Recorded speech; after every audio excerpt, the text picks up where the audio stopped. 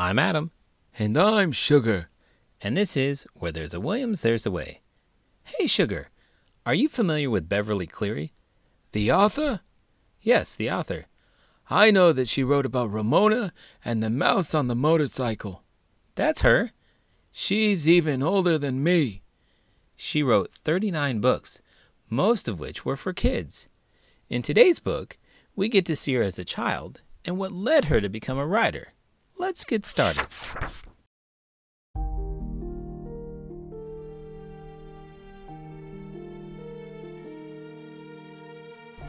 Just Like Beverly, a biography of Beverly Cleary by Vicki Conrad, illustrated by David Hohn.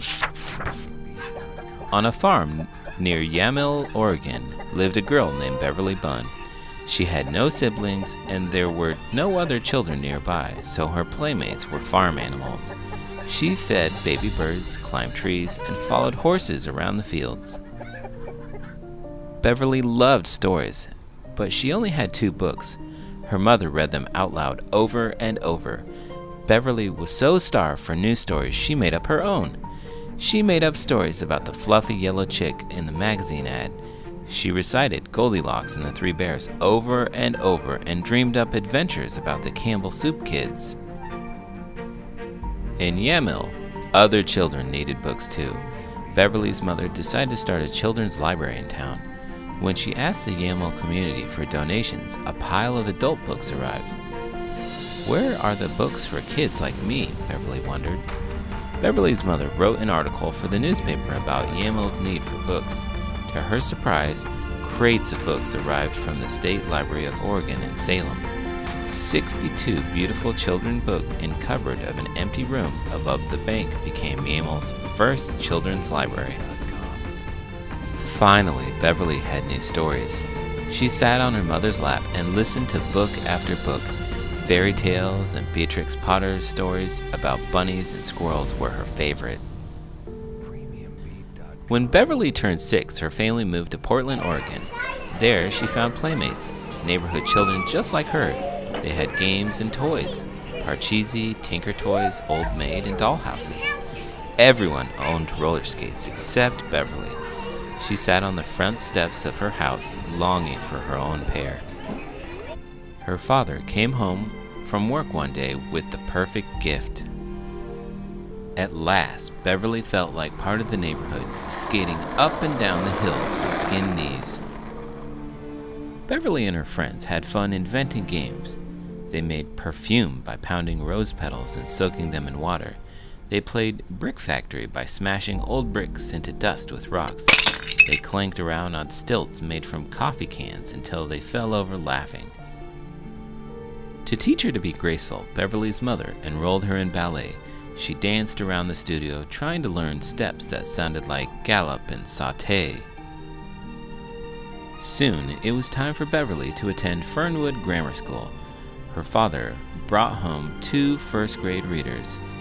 "I'll teach you to read," her mother said. Beverly shook her head no. She wanted to learn at school. The first day at Fernwood was a blur of children. A whistle blew and everyone marched into class. Beverly pumped her knees and followed. Before lessons, the class sang about the Donzer Lee light. What kind of light is Donzer? She wondered. Everything was strange to Beverly. The songs, the Pledge of Allegiance, the rules, the desk all in rows. She felt small and nervous. Math lessons were easy for her. She could already add and subtract, with real numbers, not counters. Her teacher, Miss Falk, never noticed. When Beverly wrote with her left hand, Miss Falk noticed. "You must always hold your pencil in your right hand," she scolded. Now writing was painful and hard. Beverly began to read small words like Mama, Kitty, and C. City of Portland Health Department. Warning, smallpox. Then Beverly got sick with smallpox. This was a serious sickness. A red sign on her lawn warned the neighbors and the milkman to keep away. Even her father had to leave until she was well again. She got in trouble for writing with her left hand. What kind of teacher does that? Aren't you left-handed, Sugar? I sure am. Do you ever make your students switch hands when they're writing? I would never do that. What's the point? Why would it matter if you write with a different hand than most? The worst part is smudging your writing because your hand goes through it. I would have been scared to go to school if I had this teacher. Well, we all know who got the last laugh, though. When she returned to class after weeks and weeks, reading was harder. Miss Fall put everyone into reading groups: bluebirds, redbirds, and blackbirds. The bluebirds were the best readers. The blackbirds were the worst. Beverly was assigned to the blackbirds. Beverly dreaded reading circle, when each blackbird had to stand and read aloud. All eyes watched her struggle, her tongue tripping over the sounds. She hoped for easy words she already knew, like party and baby. As she stood for her turn, Beverly's stomach twisted and her voice was small as a mouse. Besides, the reading books were boring. The children in the stories never did anything interesting, and they weren't funny like her friends. Tom and Pam Go to the Seashore, she read. Beverly knew everyone in Oregon went to the beach. No one said seashore. Where were the books about kids like her? Once, when Miss Fall caught Beverly daydreaming, she whipped her hands with a switch. The stinging was unbearable. Another time, she banished Beverly to the coat room. She sat on the floor and cried. School was not the happy place she had imagined. At the end of the year, Beverly's grades were bad, and she could barely read. Passed on trial. All summer, she dreaded going back, worried she would have to repeat first grade with Miss Falb. But something wonderful happened the next year. Beverly went on to second grade and got a new teacher. Miss Marius was patient and encouraging. Beverly, come to my desk with your book. Side by side, Miss Marius pointed to letters and hinted at their sounds. Soon Beverly could read every word. Finally, she was happy and confident at school.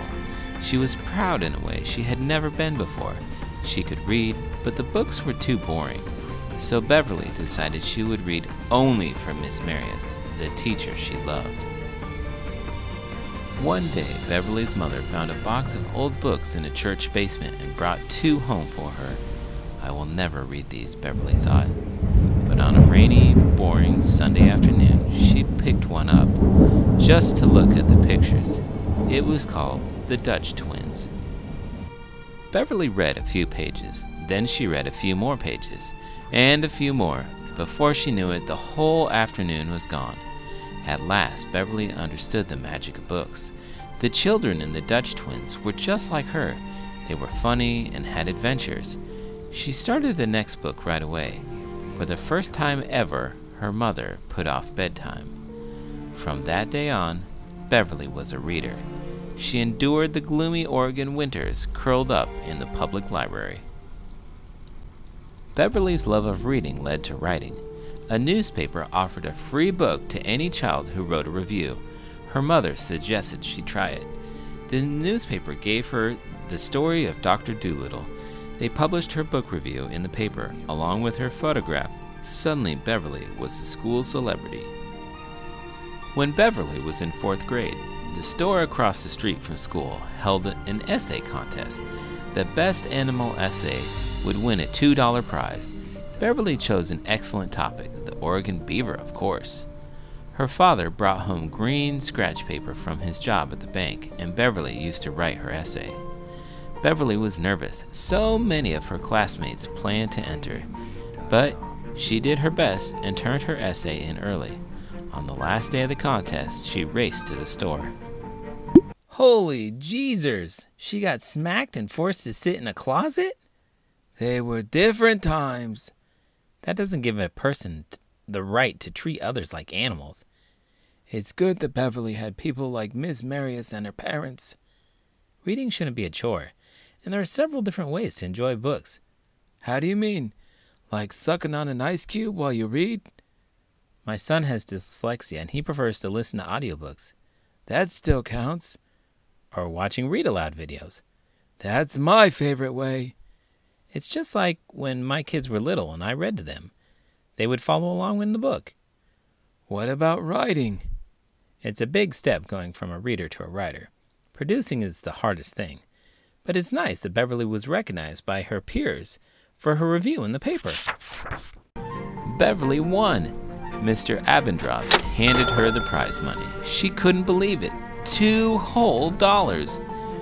You were the only one who entered, he said with a chuckle. Beverly was still thrilled. In fact, she learned a powerful lesson. Try. Anyone can talk about writing, but only those who sit down and do it will succeed. In 7th grade, Beverly wrote stories in her reading class. Her teacher, Miss Smith, was impressed. She read one of Beverly's stories out loud and announced, "When Beverly grows up, she should write children's books." Beverly dreamed of being a writer. She even found the spot on the library shelf where her books would go someday. After finishing high school, she went to college in California. At a party, a kind man named Clarence Cleary asked her to dance. They soon became friends, and as college ended, Clarence promised to marry her. But Beverly needed to follow her dreams of becoming a librarian. So while Clarence stayed in California, she moved to Seattle to study library science at the University of Washington. Then she got a job as a children's librarian in Yakima, Washington. Beverly missed Clarence, but she loved her job. Once a week, a group of rowdy boys came in looking for books. She struggled to find something just right for them. One exasperated boy asked her, "Where are the books about kids like us?" Beverly didn't have an answer. She thought about her own childhood reading boring books. She remembered how she longed for funny stories about children in her neighborhood, children just like her. So, with her first paycheck as a librarian, she bought a typewriter to write the stories she wished she'd had as a girl. But her librarian duties and writing letters to Clarence ate up all her time. After a year, Clarence came to Yakima and surprised her with a ring. Beverly was overjoyed. They got married and moved to California, where, staying true to her love of books, she worked as an army librarian and bookstore clerk. As Beverly's life changed, she still longed to write her own stories. One day, in the closet of their new home, she and Clarence found a ream of paper. "I guess I'll have to write a book," joked Beverly. "Why don't you?" asked Clarence quite seriously. Beverly laughed. "We never have any sharp pencils." The next day, Clarence came home with a present. Beverly remembered her lesson from the essay contest. She had to try. She was determined to write a story of her own. As she stared at the paper in the typewriter, she wasn't sure how to begin. Was it all a foolish dream? She thought about the boys at the library. She thought about her childhood, roller skating on Hancock Street. She would write the story she longed for as a child. Beverly remembered hearing a funny story about a boy and his dog riding the streetcar. She wrote her first sentence. Henry Huggins was in the 3rd grade. What will I call the dog, she wondered. Glancing toward the kitchen, it came to her. Spare Ribs. Beverly completed her first short story, naming it Spare Ribs and Henry. She sent it off to publishers and waited. She checked the mail every day. Finally, a postcard came that read, "Your manuscript has been received." She kept waiting. Every afternoon for 6 long weeks, she trimmed the rose bushes in her yard, waiting for the mailman. Beverly explained she was waiting for good news. At last, the mailman came running. "It's here," he called. Beverly celebrated with Clarence. Spare Ribs became Ribsy, and 2 years later, Henry Huggins became her first published book. It was a huge success. She wrote many more books inspired by her childhood. Each story was filled with characters who lived and played on Klickitat Street. Beverly's character Ramona Quimby loved playing Brick Factory, wearing coffee can stilts and roller skating. She wondered about the Donzer Lee light, just like Beverly. Henry Huggins was just like the boys who came into the library. Beverly Cleary, the struggling blackbird reader, wrote more than 40 books for children. She became one of the most celebrated authors in the world by writing for children just like her. Good for her, pursuing her dreams of being a writer. I've noticed that a lot of children's book authors were a librarian at some point. Why do you think that is? I think that it's because they can see the impact that books have on kids firsthand, day in and day out. Clearly, they were already drawn to books if they were librarians. I think you mean Cleary. No, clearly. I mean Cleary, like Beverly Cleary. Clearly, you thought that was funnier than I did. Clearly, if you enjoyed this video, give it a thumbs up and subscribe to the channel. I'm Adam. And I'm Sugar. And this is Where There's a Williams, There's a Way. How Beverly Bloomed. Beverly Atlee Bunn was born on April 12, 1916, in McMinnville, Oregon. She lived on a farm in Yamal, Oregon until she was 6. She was able to run wild and free, but as an only child, she always dreamed of having siblings and playmates. Beverly's parents dreamed of escaping the struggle of farm life, so they moved their family to the big city, Portland, Oregon. The city was full of new experiences and different adventures for Beverly. She rode streetcars over the Willamette River. Their neighborhood was a paradise. She had playmates, sidewalks for roller skating, and freedom to play all day long. The memories Beverly made during her elementary years would later become the material for the funny stories in the book she wrote. Her childhood struggles with learning to read and being forced to read. Boring books motivated her to write for children. As she overcame her difficulties with reading, Beverly's storytelling talent came to life. She had a gift that continued emerging as she got older. She began to write seriously in the 7th grade when a school librarian recognized her promise. The librarian, Miss Smith, also taught reading and writing. She was an unusual teacher because she encouraged students to be creative. During Beverly's school years, there were strict rules. No reading ahead and no reading for pleasure in class. When writing a paper, students were usually asked only to summarize their assigned reading. Using your imagination was not encouraged. Miss Smith's assignments required imagination. When Miss Smith instructed her class to write a letter pretending they lived in George Washington's time, Beverly wrote about having to sacrifice a pet chicken to feed the troops at Valley Forge. Miss Smith praised Beverly by reading her letter out loud, and her classmates, who had been stumped for ideas, began writing copycat chicken stories. For the first time, she was allowed to use her imagination, and it felt glorious.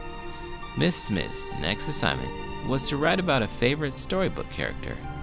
Beverly couldn't think of just one, so she wrote a story about visiting all of her favorite characters in a place called Bookland. As she wrote on a rainy winter afternoon, the same magical peace came over her that she experienced when she first got lost in a book at the age of 8. She got lost in the wonder of writing. Beverly didn't think her story was superb. However, Miss Smith loved it and read it out loud, encouraging Beverly to write children's books. Beverly was not used to being praised, especially in front of her peers. Those words were powerful, and they gave her a direction that she followed into adulthood. Beverly attended college from 1934 to 1938, in the middle of the Great Depression. Life was hard during this time. Few jobs were available, and money was scarce for most people. She depended on family to afford college and lived with her mother's cousin in Ontario, California, for 2 years while she attended a junior college. She went on to attend the University of California at Berkeley. This was her dream school because of its graduate school of librarian program. Beverly refused to be a financial burden on her parents, so she worked very hard through school to pay her own expenses. She babysat to earn extra money. When she realized her sewing skills were superior to that of her classmates, she began hemming their skirts for 50 cents apiece. Her gift for writing bloomed in her college years. An essay she wrote about her early reading experience earned an A. The essay was so well written, her professor read it aloud in class. Without knowing it, Beverly had begun to write the story of her life. Each week, Beverly attended dances at Berkeley. One evening, a kind young man who stood out from the rest asked her to dance. This is how she met her future husband, Clarence Cleary. They were close friends all through her college years, and the weekend of her graduation, he expressed his desire to marry her. But first, Beverly wanted to pursue a career. Her pursuit of this dream was shaped by her early school experience. Once she discovered a love of reading, Beverly wanted to surround herself with books and pass the love on to others. She wanted to write, but didn't believe she could make a living from it. After college, she returned to the Northwest to complete the librarianship program at the University of Washington in Seattle, while Clarence stayed in California. She soon realized that the best place in any library was the children's section. She also realized that cataloging was boring and not her natural talent. To Beverly, the library represented freedom. It provided a safe place where children were free to come and go, and they could discover the magic of books. Her first job was as a children's librarian in Yakima, Washington. Reading at Story Hour was nerve-wracking at first, but when she focused on the children's faces, her nerves went away. Once, in a school visit, she read Horton Hatches the Egg, and a child laughed so hard he fell out of his chair. That's when she discovered the joy of sharing the right story with the right children. With her first paycheck, Beverly bought herself pajamas, underwear, and a typewriter to fulfill her dream of writing. She did not know what to write, so she read a lot of books and wrote many letters to Clarence in California. Beverly's parents did not approve of Clarence, but she married him anyway. He came to Yakima and surprised her with a ring. After they got married, they moved to California together. Clarence was the biggest supporter of Beverly pursuing a writing career. He encouraged her every step of the way. While living in San Francisco, Beverly worked at the Sathergate Bookshop. Selling children's books gave her a stronger drive to write for children. She felt that many books for children were dull, and the children were not drawn to the children's books. This inspired her to offer something better. Beverly began writing her first story about Henry Huggins, based on her childhood and her playmates in Portland on Hancock Street, where she grew up. Beezus and Ramona were smaller characters in the Henry and Ribsy series. She eventually expanded the girls' stories into her most famous series, the Ramona books. Her characters played the same games as Beverly and her friends. She thought about the stories she wanted to read in her childhood as she wrote, and she took her mother's writing advice to keep it simple and make it funny. 5 years after Henry Huggins was published, Beverly and Clarence had twins, Malcolm and Mary Ann. Beverly drew from their lives for writing inspiration. When her son had reading struggles, she created Ralph S. Mouse to help him read. After she watched Malcolm play with a handful of toy cars, she wrote The Mouse and the Motorcycle. During her long and successful career, Beverly has written more than 40 books. Her work has received 35 state awards, as well as many other honors, including the Laura Ingalls Wilder Award and Newbery Medal. The lives of Beverly's ordinary characters resonate deeply with children across generations.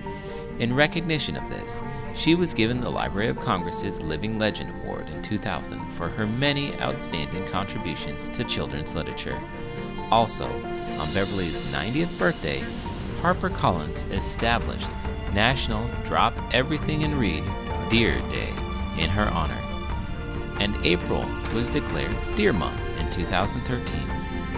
Portland, Oregon honored its beloved author by creating the Beverly Cleary Sculpture Garden in Grant Park.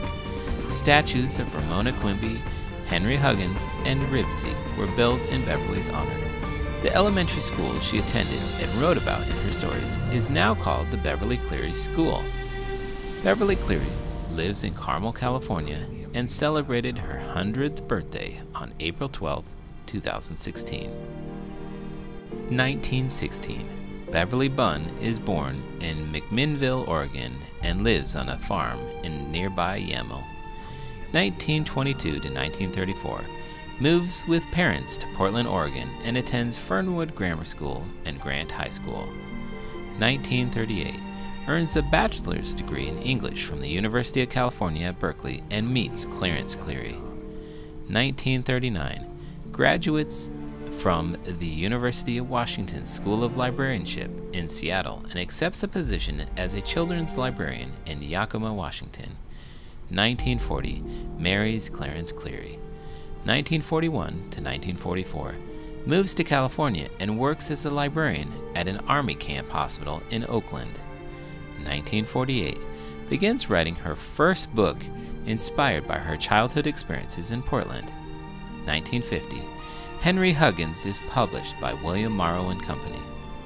1955, gives birth to twins Malcolm James and Marianne Elizabeth, and publishes Beezus and Ramona, the first book in her most well-known series.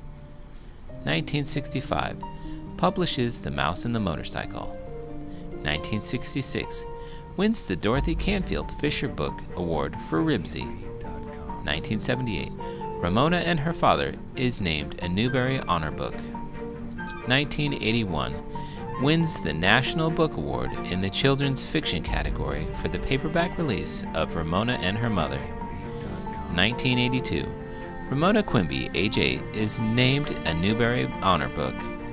1995, Beverly Cleary Sculpture Garden is dedicated at Grant Park in Portland, Oregon, near where Beverly grew up and set many of her stories. 1999, publishes her final book, Ramona's World. 2000, wins the Library of Congress's Living Legend Award.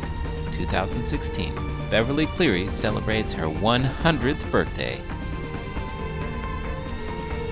Did you know Cleary began her college career at Chaffey Junior College, which had free tuition during the Great Depression?